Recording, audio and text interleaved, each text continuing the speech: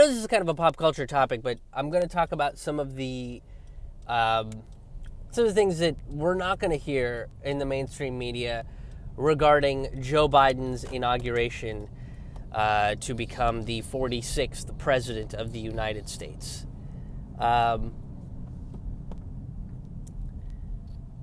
First of all, I want to reiterate this point. And that point being, nothing is going to change with this administration. In fact, there's a good chance that things will continue to get worse for a large group of people. And we're going to talk about why and how and all that kind of fun stuff. And right now, you know, D.C. is sort of like this hyper-militarized war zone. There's National Guard and the military's been, you know, and part of that is to take precautions of the events from January 6th.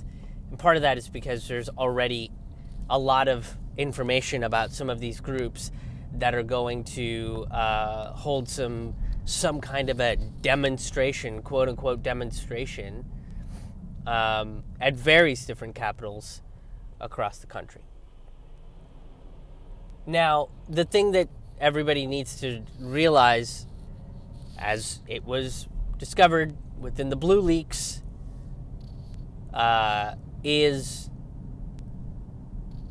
that law enforcement has worked side by side and hand in hand with white supremacists, with bigoted groups.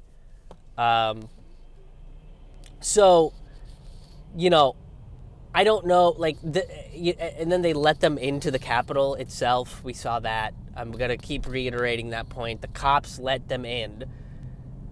There was very few cops there, period, when they knew that this was coming. And the National Guard was declined. They said no National Guard. So, again, I mean, what more proof do you need of the racial divides in this country? Is like when you call for, or not just a racial divide, but also the ideological divide in this country of like when you call for healthcare for everybody, not access to healthcare for everybody, but just making sure everybody just has healthcare, and saying, hey, maybe cops should not murder black people because they, you know, are either just walking down the street or committed a misdemeanor at best. Because it's perpetuated that black people are dangerous in America. And has that myth has continued to be perpetuated for hundreds of thousands of years. So when he approaches those things, they're like, oh, tear gas, rubber bullets, block off the streets, kettle the protesters, arrest all of them, and then, you know, get mad whenever city, like, I'm behind a fucking Port Authority bus right now, but when those bus drivers refuse to cart police officers down to protest lines and then take arrested protesters to jail. And now they have to kind of show faith, right? Because all this information has been revealed about what law enforcement actually is and what they actually represent, that they are just bodyguards for rich people's stuff, and they will collude with white supremacists as long as it means that rich people's stuff is safe from people fighting for equality. And now they're like, oh, we'll do something about it now. And so now they overcorrect. And what we're seeing in D.C. is this overcorrection from law enforcement, where they're like, bring in all the National Guard and bring in the military. We got drones. But there's a guy, he made a robot. We don't know if the robot works, but we're going to equip it with a flamethrower. And that's not technically RoboCop, but we've named it RoboCop.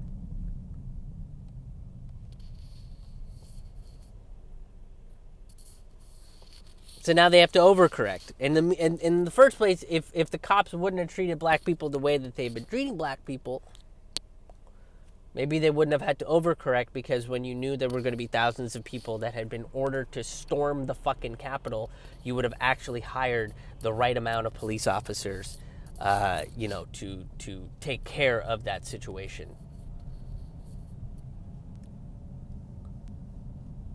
So DC is basically like this ridiculous war zone, manufactured to be that way now for the inauguration of Joe Biden.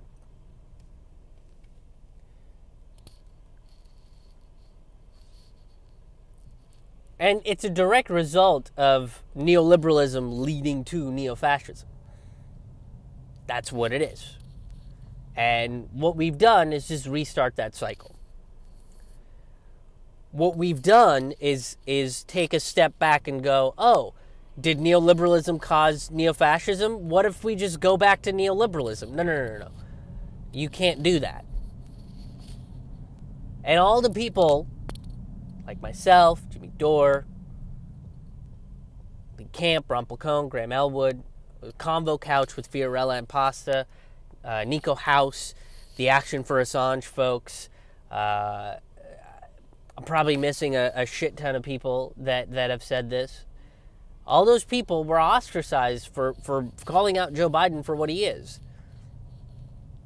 He is a neoliberal that will lead to another neo-fascist. And look, if he doesn't survive, let's say in 2 years he has a stroke, or the Democrats decide that he's mentally unfit to lead the nation and get rid of the dude and put Kamala Harris in charge, and she gets to be president for 4 years, she will also continue the reign of neoliberalism. And then in 6 years, we'll see neo-fascism. And we'll see a neo-fascism that's far worse than what Trump was.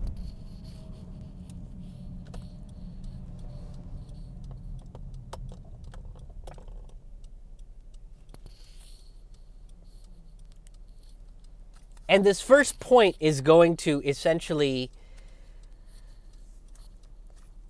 lock in this notion. Because, you know, everybody's talking about guests and what's the soundtrack gonna be, and oh man, who are they wearing? What's Jill Biden gonna be wearing? Who's Joe Biden wearing? Kamala Harris, what kind of pantsuit is she gonna be wearing? There's all of this. Oh man, Major, what's the dog gonna wear? Is he gonna wear a sweater?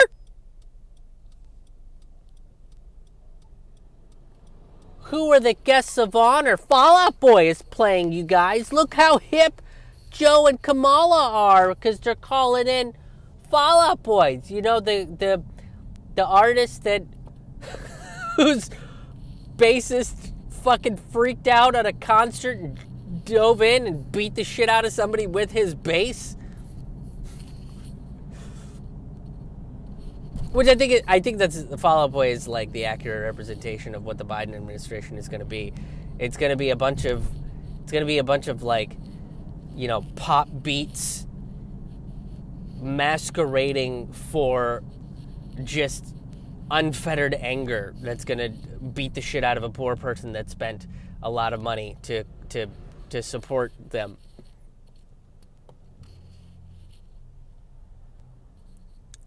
It's good. It's a good band to have represent imperialism, isn't it? Just some fucking vapid pop nonsense. Just 5 dudes trying to wax poetic about their cocks.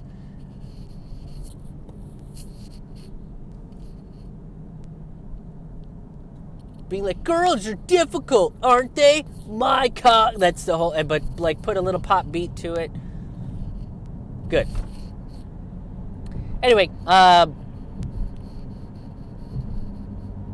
point of, sorry, I hate Fall Out Boy. I don't like that band. I never liked that band.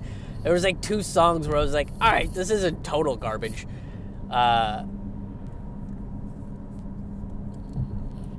One of the big prestigious guests that has been invited to the Biden inauguration are Carlos Veccio and Juan Guido. Now, who is Carlos Veccio? For those that haven't been keeping up to date with the bipartisan coup that America has been trying to implement in Venezuela.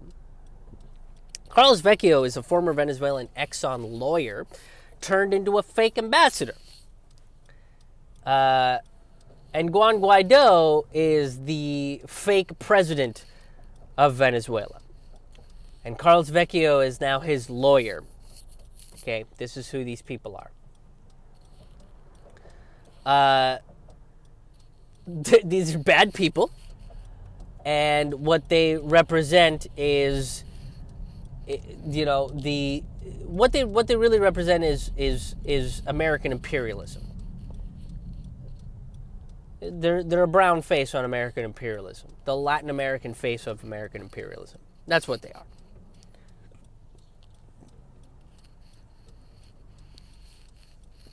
Now, there is a bipartisan support of America's coup in Venezuela.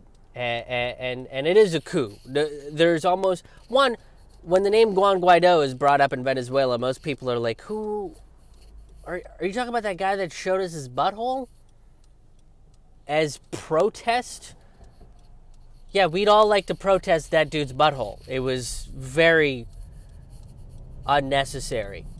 And that is a true thing. That is actually something that Juan Guaido did. He mooned people as a form of protest. What was he protesting? Maybe just the lack of buttholes. Maybe he was like, we need more buttholes in Venezuela, and I will be the people's butthole. I will do that. My butthole is perfectly round. And this is the butthole that Venezuela needs.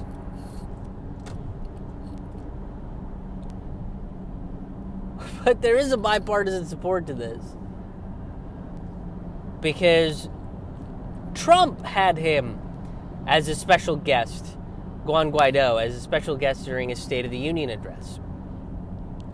And the second that he was introduced, Nancy Pelosi fucking shot up from her seat to applaud the man. Had he not been in a balcony, I would think that she would have just been slobbing on his knob, and Fall Out Boy would have written a new song about it.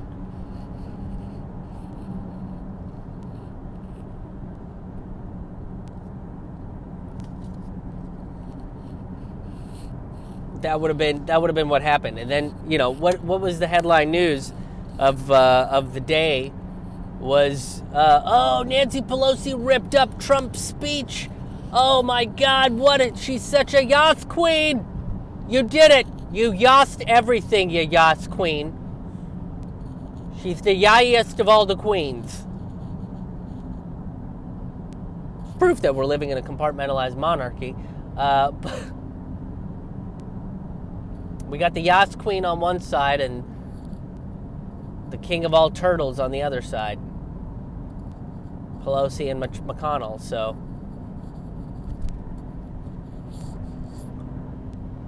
There's bipartisan support of that.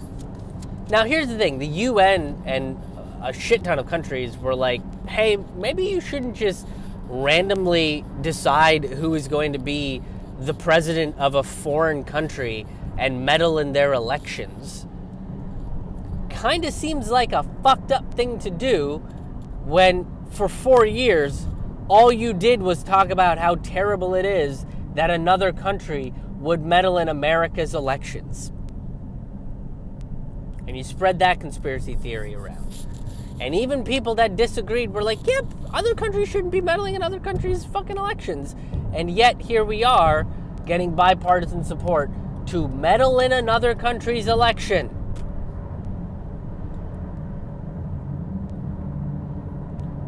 But America's, somewhere in the Constitution is written is do as we say, not as we do. It's very meddlesome. It's very meddlesome when countries are like, hey, didn't you say that's a bad thing, but you're doing that bad thing? And America's just like, can you just shut the fuck up? Okay? Because you'll be next.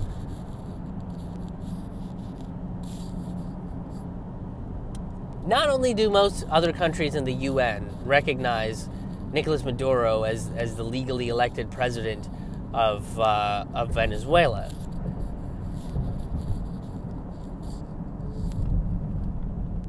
But Venezuela's elections are some of the most fair and best election processes, and international election observers have said that about Venezuela's elections. They are some of the most fair and democratic elections in the whole world.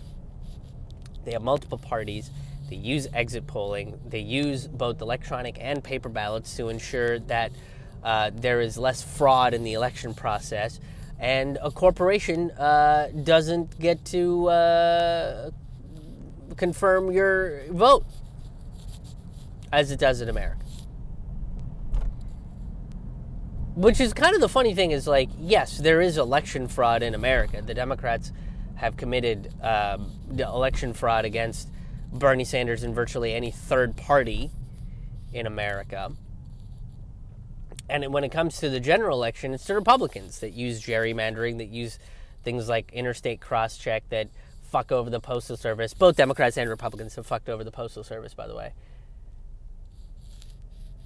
And, you know, getting rid of hundreds and thousands of people from the voter rolls because they changed their address.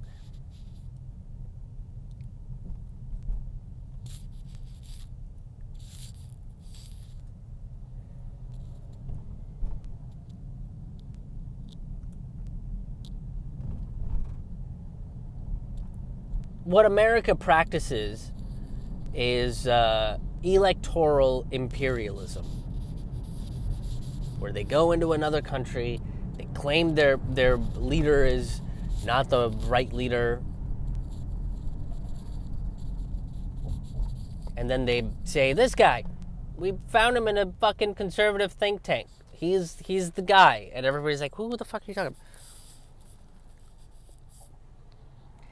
Now, what's funny about this, that Veccio and Guaido are invited to Biden's inauguration, is the fact that Carlos Veccio, the conservative opposition leader who was pissed off that Nicolas Maduro won, did what Trump did. He told his followers to attack the Capitol and stage a coup. To take the Capitol by storm, right? And Veccio was part of that. He encouraged people to do the same thing. He kept chanting, "No fear, no fear, no fear." And then after his bullshit coup attempt, he was going to be arrested and put in prison for 13 years. So he fled to America. Couple things on this. Biden considered what happened on January 6th to be disgusting and awful, and enough is enough is enough. Remember when he said that on live television as he made a statement? And he was like, Trump should say something. Why isn't Trump saying something? And at that point, Trump had already put out his weird I love you speech, but while he was telling people to go home. What a fucking bizarro speech that was. Well, if he considers what Trump did to be disgusting, then the same should go for Carlos Veccio, who did the exact same thing and then participated in it. But Carlos Veccio is invited to the inauguration, and Trump is demonized for basically doing the same thing. I don't know, Joey B. You're not even inaugurated. Sending a lot of mixed messages, if you ask me. Sounds like somebody's brain is confused, trying to rationalize electoral imperialism and their hatred for Trump, and realizing that you have been in bed with someone that does the exact same things as this person you hate viscerally. And Biden does hate Trump viscerally. Again, the reason why Biden hates Trump viscerally has nothing to do with his demagoguery, but the fact that he is the perfect representation of what America is.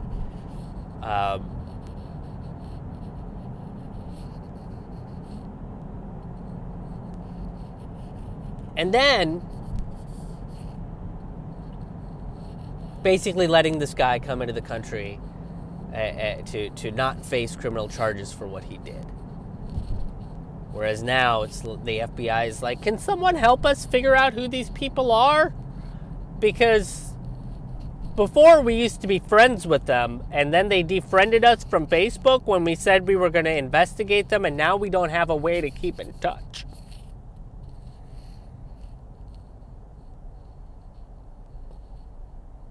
They will offer someone that led a coup in Venezuela, failed coup, Venezuela, basically offering him asylum. But someone like Julian Assange has to be extradited for being a journalist that revealed American war crimes and American corporate crimes, and the fact that the CIA is going against the Constitution. They've committed constitutional crimes.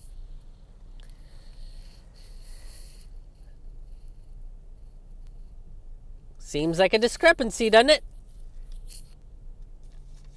And it is, and that is something that I think you can expect from the Biden administration or the Harris administration. You can expect these hypocrisies. We've already seen it. And these hypocrisies are encouraged within the Democratic Party. It's part of the reason why all the progressives are so hard on this party. Why, whenever there are progressives that go in and say we're gonna reform the system from within, which is impossible to do because the Democratic Party is so corrupt and broken, and doesn't represent has never represented the will of the people, never, not once. You can maybe make the claim for FDR, but it's still like a very thin justification. Because the dude was connected to the banking industry, and the only reason why he did anything was because there was a upswell of general strikes across the country that him and his fucking economic advisor said was treason. FDR did.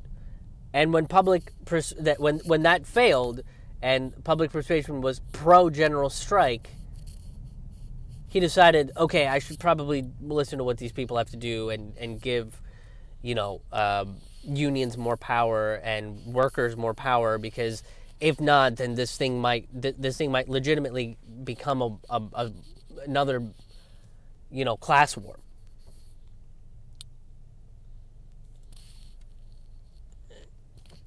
So FDR's a gray area at best.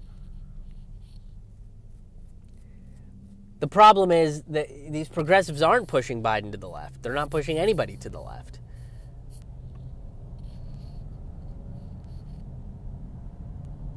What they end up doing is that they run on these super lefty policies,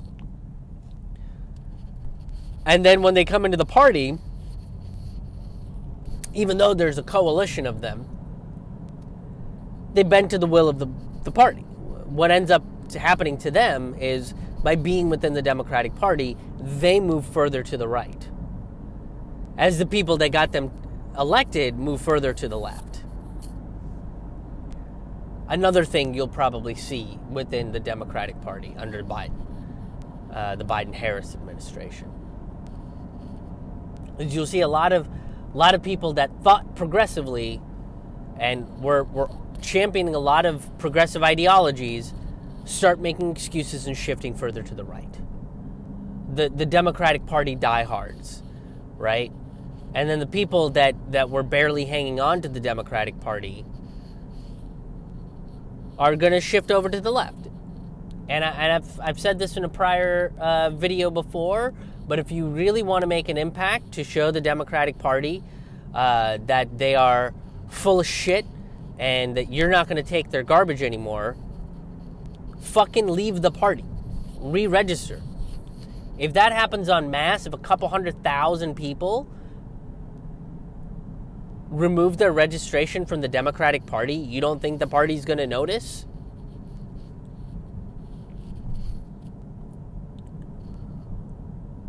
That's a thought that I had.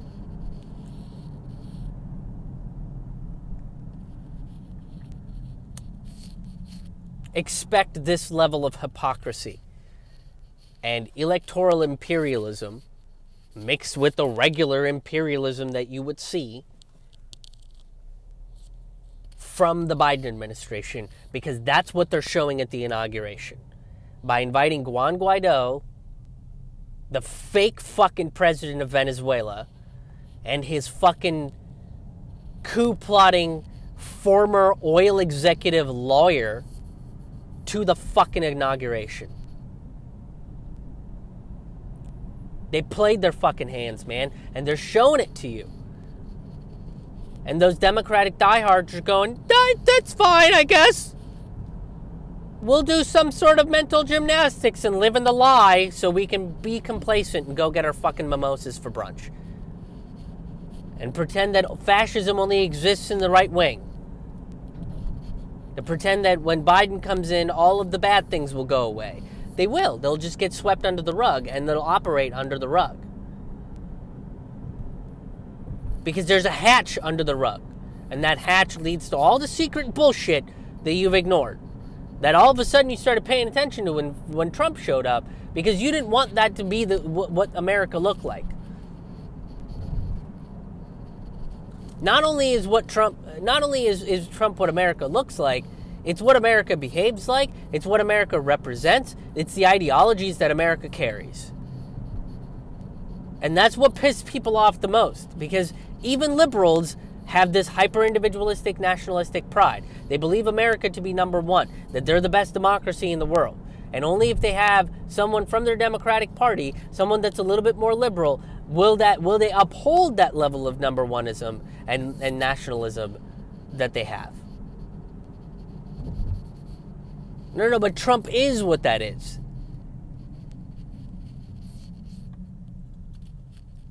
And Biden's no different.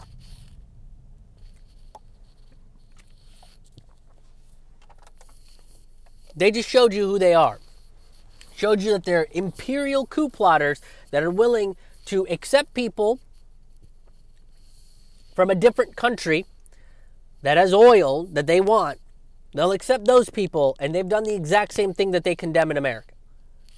They are hypocritical, electoral imperialists. Thank you so much for checking out this video. If you enjoyed this content, please make sure that you hit the like button, hit the share button, and make sure you're subscribed to my channel, whether it's on Rockfin, YouTube, or Facebook. Especially Facebook and YouTube. They often unsubscribe people, and they censor this content. So if you want to keep up to date, make sure you're subscribed. Hit that bell button so you get notifications of when I'm putting up new videos and when I am going live. I usually go live on Fridays and on Mondays. And if you want more information about a bunch of the other stuff that I do, whether it's my Forkful of Noodles podcast, the Taboo Table Talk interview podcast, or the Road Reflections live streams, make sure you go to my website, krishmohanhaha.com. It's KRISHMOHANHAHA.com. There you'll find past episodes of various shows that I do, as well as information about when I'll be performing live virtual comedy shows, the Forkful of Noodles live virtual comedy shows. The dates and tickets will be available directly on my website. But if you're also on financial stable ground, you can help contribute to the show financially by making a one-time donation or becoming a sustaining member, which gets you free tickets and bonus content. You can go to krishmohanhaha.com/donate to make any kind of financial contributions. But if you can't, it's not a necessity. Most of my stuff is available for free and for everybody to enjoy. So again, go to krishmohanhaha.com. It's KRISHMOHANHAHA, and I hope to see you at the next video. Thanks again.